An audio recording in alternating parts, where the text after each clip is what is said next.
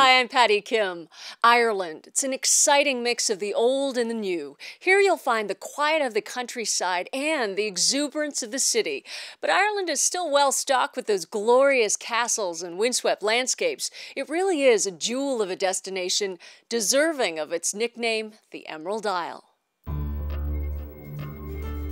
Historically, Ireland was divided into the four provinces of Leinster, Munster, Connacht, and Ulster.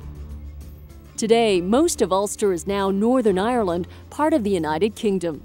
The Republic of Ireland covers 5/6 of the island. Its capital is Dublin.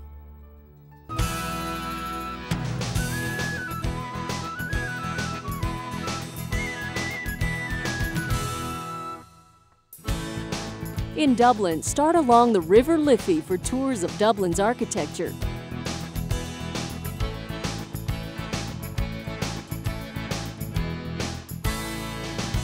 Visit Trinity College and explore Ireland's oldest university and its vast libraries.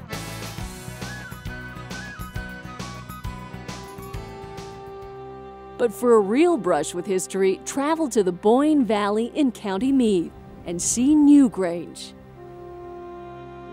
This massive tomb is similar in purpose to the pyramids of Giza, though it was built over 5,000 years ago, before the pyramids were even a twinkle in a pharaoh's eye.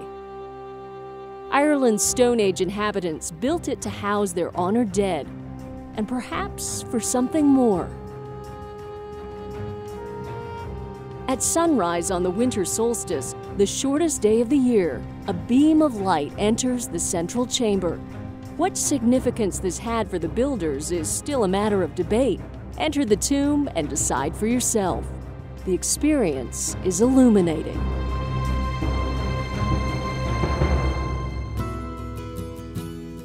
Ireland has produced a plethora of castles, churches, and towers.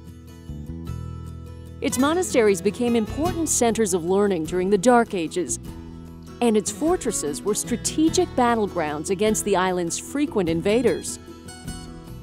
The Rock of Cashel near Tipperary served both a secular and religious function.